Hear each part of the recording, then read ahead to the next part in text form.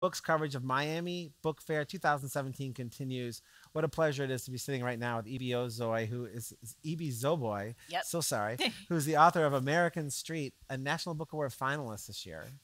So cool to have you. Welcome. Thank you for having me. What a fun moment you're having right Yep. now with your career. Lots of fun. Yeah, this is your first real book, though. You've been It's writing, as we said, for a long, long time. yes, I But this have is your short stories debut. published. Yeah, I have a picture book though, but this is my first novel. yeah. Yeah. So cool that your first novel is greeted with a National Book Award finalist. Yep. Yeah.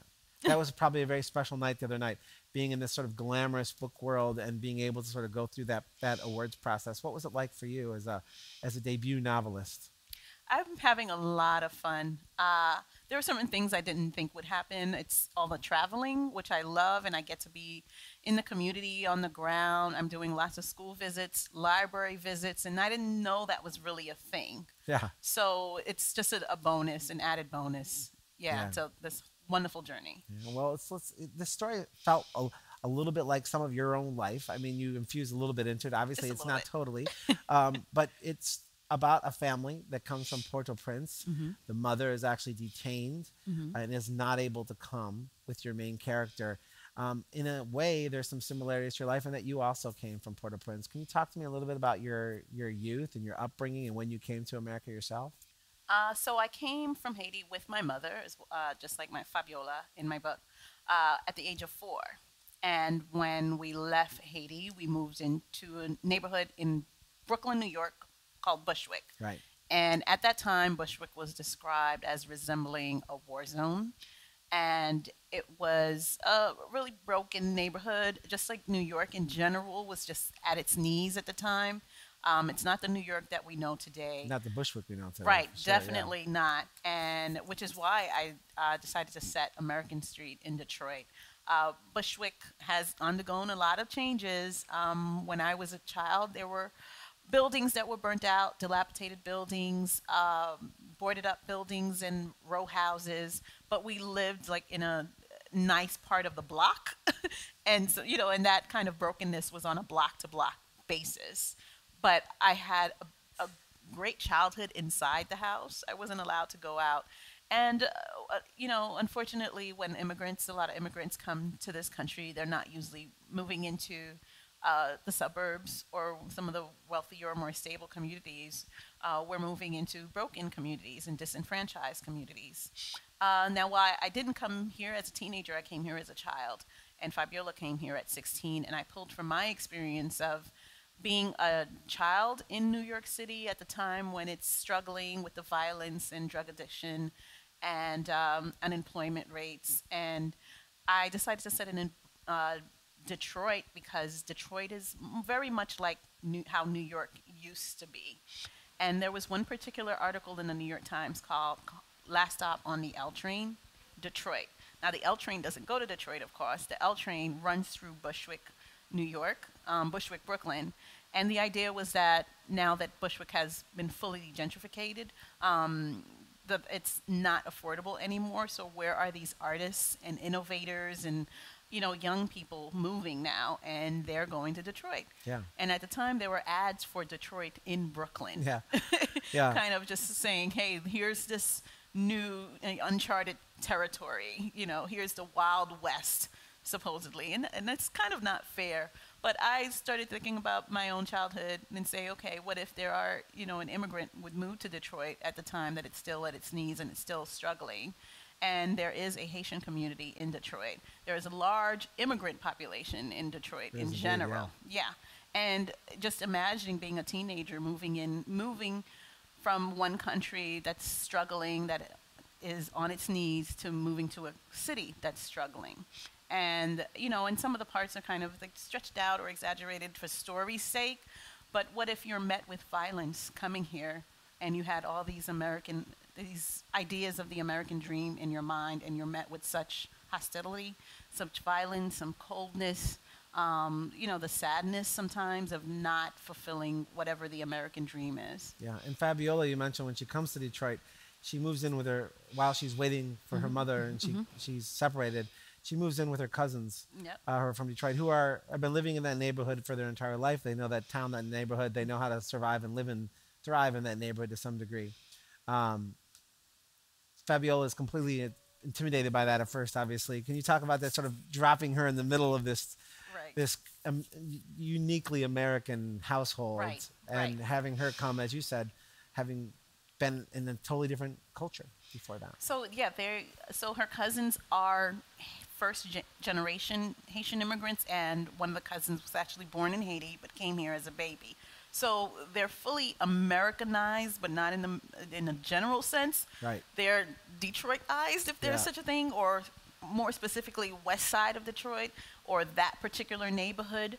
So they have assimilated, and that assimilation process is specific to their neighborhood and whatever it is that's happening in their neighborhood. Right. And and as I say to the young people I meet with, they're kind of ratchet and hood, meaning they're streetwise, and they've had to do what they needed to do to survive as black girls in that particular city. And she's thrown right into that milieu, and she has to figure out whether she holds on to her Haitianness, which is she's kind of docile and meek at the beginning. It sounds like a younger character's voice. And what I tell young people sometimes in Haiti and a lot of other countries, in fact, when you're 16, you're kind of like 12. When you're 12, you're kind of like 9. Yeah. And it's not in intelligence or book smarts, it's more in demeanor and how young people respond to adults and to the world around them. So she's coming into this city and into this family where her 16-year-old cousins have taken on way more responsibility and have seen way more than she had ever expected. Yeah. Although she's seen some of the similar things, there's a scene in the book where she and her cousin are kind of one-upping each other on how much violence have you experienced. Yeah. Is it worse in Haiti? Is it worse in the poorest country in the Western Hemisphere, or one of the poorest cities in the country? Yeah, it's a fascinating scene. And it's different too than what you described, because you said when you came to America, you lived inside. You weren't allowed to be outside necessarily at the beginning. And Right. so your world revolved around an inside version of New York. Oh, I saw outside. I Yeah, looked of out course. the window Yeah. often. And the thing is, it's not. I don't want to portray like the kids outside were so bad, which is what my mother's idea was. She thought she'd be throwing me out into to the wild. There were kids outside, and they played very differently than how she had played in a Caribbean island. Right. So they ran the block, as I say to young people. And when I came outside, I remember there was one scene, the girls threatened to beat me up. If we see you outside Yeah. on the side, we will Pulled from a real life beat you. experience. Yeah. Yeah. And that was just I think they were hazing me or trying to see what I was made of. Yeah. Maybe Do you I would remember have how you gotten beat up. responded? I stayed inside. So I'm pulling from those experiences, even if I was like 7 or 9. Yeah. That same idea for 16, 17-year-olds, where there's a new kid on the block. And because of the environment or the culture of that neighborhood, how do you respond to the new kid? You beat them Yeah, up. that's right. You see what they're you made set them of. straight. Yeah. Well, this is interesting though, because you talked about those kids that had been Americanized, right? Right. They're first generation in that Detroit neighborhood that you write about Right. in American Street. But the second generation is going to be completely different, and they don't remember necessarily the challenges of that transition that you Oh, talked yeah. about for Yeah. yourself too. Right. Your kids are going through the same thing in real Oh, life. yeah. You have these 2 daughters and a son. They're growing up here. Right.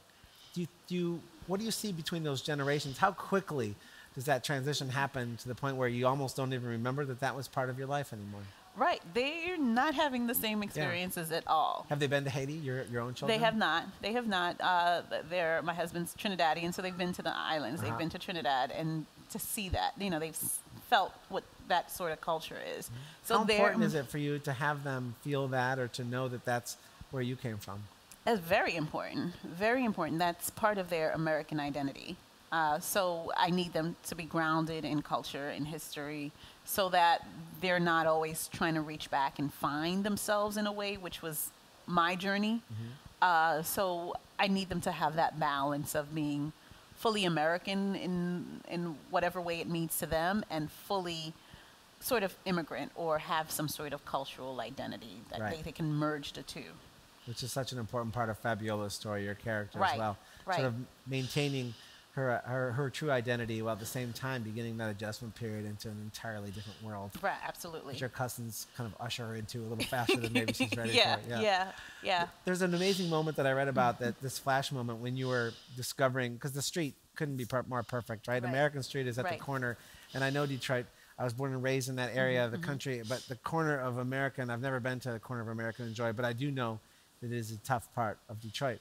I will say, though, that Joy and American, that intersection, couldn't be more perfect from a literary standpoint. How did you discover this perfect name for this novel?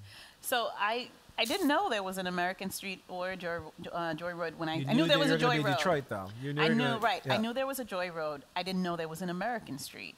And it's and as my fellow writers were saying today, Google Maps are friends Yeah. for writing about specific scenes. Right. And just looking at the overview of like, okay, west side of Detroit has some larger population, but it's more like Dearborn down on southwest Detroit, where there's a large Mexican American population. And I'm just trying to see where can I set an immigrant family in the city of Detroit. Just I was like, hey, American Street. And just driving down American Yeah. Street, I see Joy Road, and I'm taking a look at the houses there, the types of houses. There's these tiny, what are they called? Gunshot houses, or the idea that you could like shoot from the front door and Right. it'll go Scary, through the back. but yes. But meaning when they were first built, the idea was that they're so tiny that you could walk from the front door to the back door. And there are no like driveways at all, no garages, and they're so close together. Yeah. Who could have lived there? And I had to add a little bit of the history of that part of Detroit. And just finding the neighborhood, and that corner, it's not just that corner. I had to dig deep and find the history of that corner, find who were the first inhabitants there. And I'm writing about violence, and I have to make it so that the violence doesn't start with the characters in the book. I'm going all the way back to bootlegging and prohibition with the Purple Gang, and the demographic is very different. I took it back to Henry Ford and the Chrysler and Ford plants, and all of that intertwined into this American You realize story. you know more about Detroit than most of the people who probably live I there. realized that because I did some school visits, Yeah. and the You know- students were like, Huh? really? So, but the idea though that corner actually Right. drove so much of the story in your mind, and Right. that fed this idea that you're onto something, Right. is a really interesting sort of pathway into the novel. Did Right. you think that was what was happening when it was happening? Did you understand that this was one of those ratchet moments that was going to get you to that next tier? Yeah, the it was story. very serendipitous, and I've had lots of serendipitous moments there. And I use mythology. There is a figure who stands at the corner. He's called Papa Legba, and he represents crossroads and intersections and choices. And I had to put them there, and I'm like, this is perfect for in a corner of American Street and Joy. Yeah. And on that corner, like there are the houses on both corners, but the opposite corners, one corner has a liquor store, and the other corner is a small church. Interesting. This is the perfect corner, yeah. Yeah. So yeah. you talk about the mythology, Mythological, but faith is really important to you too, and it's a big part of this book. And there's elements of sort of religion in this book too. How important was it? And when you were writing the story, was that something that you kind of were tethered to as you were thinking about it? Right. I think it's less religion and more mythology. This is a Haitian story, and I had to include Haitian Vodou, which is not the Hollywood version of Vodou. It's a real mythology with a pantheon just as vast and deep as Greek and Roman mythology. And I realized there isn't enough media that delves into that. There's Not at way all, more yeah. media that bastardizes it. And in my story, Fabiola is a believer, and it's less religion, it's more tradition. So this is why in Haiti you can have Catholicism and practitioners of Vodou, and it just means that you see the spirits in other things, and then go to church on Sunday, Yeah. and and worship or Jesus and the Catholic saints or what have you. So, and this is why there's synchronicity with the Catholic saints. So Papa Legba is also Saint Lazarus in Catholicism. So that sort of synchronicity in Fabiola's tradition allowed her to see this homeless man on the corner as a Papa Legba figure, because that's part of the tradition of seeing and energy in everything. So even her cousins represent a spirit or a deity. And that's what I mean in that sense, is less religion and more worldview. Yeah, it's very beautiful. Yeah. Hmm. But there's also an element of dropping this sort of worldview into Yeah. Detroit, where there are other worldviews. It's a mishmash, as you said earlier, of Right. cultures. There's a Muslim population, and in fact, Right. Fabiola has sort of romantic feelings Right. for a Muslim Right. character in the book too, and Right. those two things kind of crashing together also make up a big part of the book. Right, right. I had to include, I knew just that's part of digging into Detroit history as well. I knew that the Nation of Islam has like a huge population in Detroit, and they were first started there. So all of these elements I'm putting in. I know there's a huge trans community in Detroit, and there's a scene there, and it's trying to honor every facet of the city. And she Yeah. comes face to face with sort of everything Detroit and everything American. Yeah, it's a beautiful story. It Thank fills you. a void that I don't think was there. This is a really unique book in a lot of ways. When you were coming up and reading, were there always books that you wanted to read, or did you feel like that you were kind of writing that book that you didn't have when you were younger, when you were writing this book?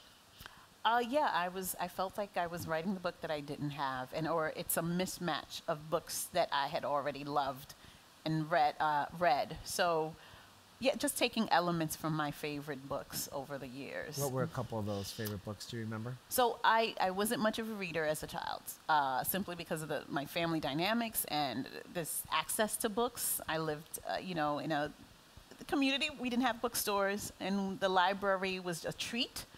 So, but I was not without stories. So I grew up with a lot of oral tradition. But Right. I did not start loving books until later on in high school and discovering some of my favorite authors. And do I name one or several? I know it's hard to do. Right, No, you right. can just tell, like, what were the kind of writing, what kind of books that when you first started diving in, that really grabbed you? When I started diving in, the first book that I really loved language, it was Ntozake Shange's For Colored Girls Who Considered Suicide When the Rainbow Was Enough. I discovered Edwidge Danticat's Creek Clock as well. And I discovered Octavia Butler's Wild Seed and Parable of the Talons as a high schooler. Wow, you then found in the some college. really Yes? great books. Right, right. You weren't messing around when you jumped in, Yeah. finally. Yeah. You're some of the best of our generation, Right. for sure. And Yeah. Edwidge is here, in fact, at the Yeah, Miami Book Fair. I can't Hopefully wait to you've see met her her. before. Yeah, absolutely. She's Absolutely. wonderful. Another amazing contribution from the Haitian culture Yes. and to Caribbean literature in general. So. Absolutely. Well, what a wonderful thing, Ibi Zoboi, to have you here. And I'm so proud of all that you've accomplished. I'm excited for you, and I want to see the next thing that you do. And I'm so glad that you're now part of our collective consciousness in the literary world, too. Congratulations on Thank your you so National much. Book Award honor. Thank you. And thanks for being here, too. Thank you for having me. All right, folks. Ibi Zoboi. The book is American Street. Pick it up. I'm Rich Fowler. You're watching PBS Books coverage of the Miami Book Fair 2017, and there's more to come. Stick around. Stick around. Stick around. Stick around.